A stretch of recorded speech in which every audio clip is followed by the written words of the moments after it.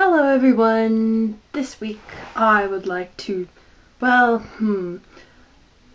we all know, asexual erasure happens in pretty much any media that exists. Whether it be movies or other things or music, and books is one of the main places where I encounter it. Recently I decided to reread a book that I wanted to see if I found it as entertaining as I did the first time I read it through. The short answer is no, I didn't. And the reason is, well, when I was reading it, I came across a specific passage that made me go, oh, since I'd already read it before. I knew how it ends. So, let's see if I can find it. You may be wondering why I haven't actually decided to tell you what the name of this book is or show it. The reason is because I'm not recommending this book to anyone. I'm not reviewing this book.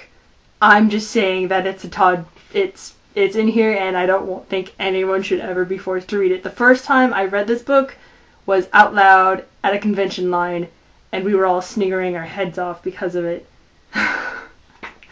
So, if you need any more information about what I mean from this book, there is a pink stripe at the bottom of the cover, and that is all you need to know. Found it! This book is such a mess. It took me so long. Anyways, so the passage here, which describes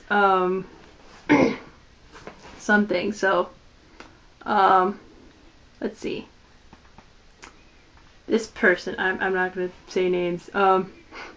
So, in the description of this character in the book, there's one part where they get to randomly talking about his availability to women, or his attractiveness to women, which came out of nowhere because this book is kind of poorly written. And there's this one part where so it mentions that this person, he did have a sex drive, but it was on the low side. And there's basically this huge part where it's talking about how he can get a girlfriend, but he chooses to. He's kind of very bad at them and would rather not have it. And there's quite a few bits of that. And I found that the first time I read that, I was like, okay.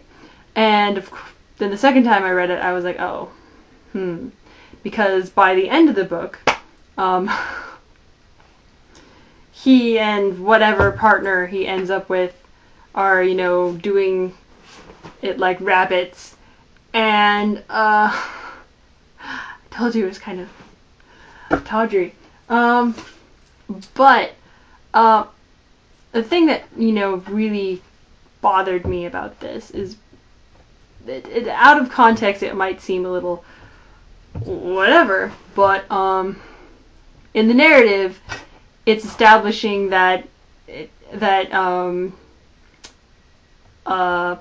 basically he's not really interested until the main love interest of the story appears and converts him essentially into wanting sex more than he did before.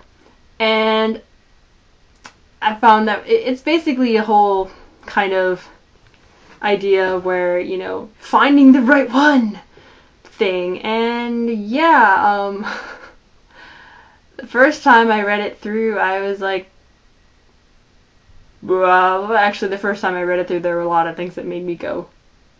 And the second time I was like, and I know that there's lots of places. When I read this through the second time, I was thinking of other books in this genre that have similar ideas of finding the right one. And I realized that there are a lot. Like, particularly in this genre, it suffers from the idea that a person is, you know, a specific is waiting for that right person to come along, or is, you know, not interested until the right person comes along. It's really prolific. And yeah, so I that's just my thing, I guess, that has been bothering me.